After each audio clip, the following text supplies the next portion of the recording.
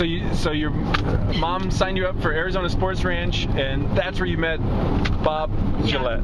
Yeah.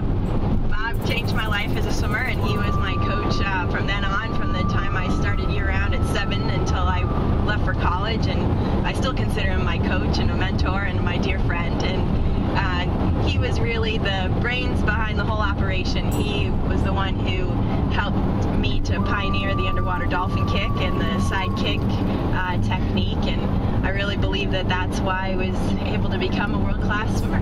Yeah, well, he really is a master innovator, investor, having the vision for the sports ranch, having the vision for, you know, the dolphin kick and what you could accomplish through that. Absolutely, yep. And the sports ranch was great. I basically grew up with the facility. When I started there, it was a dirt road and a 4-lane 25-yard pool, and by the time I left for college, there were dorms for swim camps and an 8-lane 50-meter pool and quite a few other things. So it was a special time to be a part of that growth and development of his facility.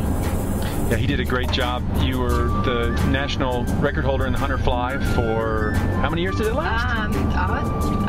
One of the longest records. It was just broken last year. So I graduated high school in 97, did the records in 96, so you know, almost 15 years. That's pretty good. What was your exact time again? 52. Oh, you think I'd remember, right? 52:36. That's right. Okay, good. So that got you the opportunity to train at Stanford and with Richard Quick. That's right. You've been involved with some of the two greatest coaches in U.S. swimming history. Yes, it's very blessed to work with both of them, and I think they each brought something unique to my swimming. So at these clinics, you're able to really kind of surmise all of that experience into the next generation of swimmers. Absolutely. And communicate that to the next kids. Yeah, it's really a pleasure now, having been retired from the sport for some time and now being involved in coaching, to be able to synthesize the schools of thought from both Bob and Richard Quick and all the resources that we had at Stanford. And so it's fun for me to be able to put that together in a way that's really effective for developmental kids. And so you love traveling and working with kids, and you've traveled a bit. I mean, you've lived in some cool places. I have. Well, I studied a semester in Chile, in Santiago, Chile, and trained with a team there.